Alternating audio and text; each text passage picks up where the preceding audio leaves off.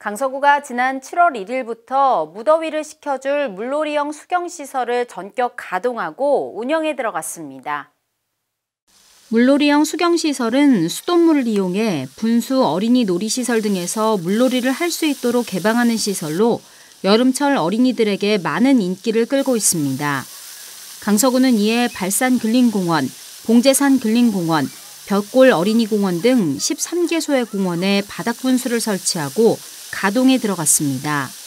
바닥분수는 오는 8월 31일까지 매일 오후 2시부터 6시 45분까지 매 정시부터 45분씩 가동합니다. 특히 봉제산 근린공원 태양광장과 예솔어린이공원에는 물놀이가 가능한 조합놀이시설을 갖추고 있어 지역 아이들에게 큰 호응을 얻고 있습니다.